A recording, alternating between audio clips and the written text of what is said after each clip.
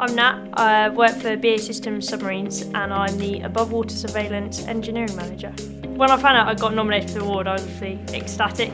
It's just fantastic after 2 years hard graft, really trying to learn as much as I can about the industry and do as well as I can in my day job to really get recognised for it. My job involves looking after the above water surveillance on a nuclear submarine. So that's all the masts, radar, visuals that come out the top of the submarine.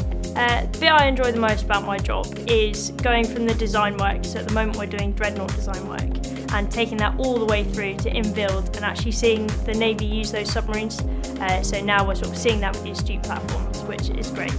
I did chemistry and physics within the Natural Sciences programme at Durham University. I chose it because it allowed me to learn more about the world around me and learn why things are the way they are. I think my degree is going to help me progress my career because I've got a real key knowledge in material science.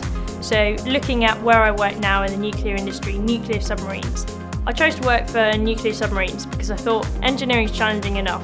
So why not do engineering next to a nuclear reactor under the sea?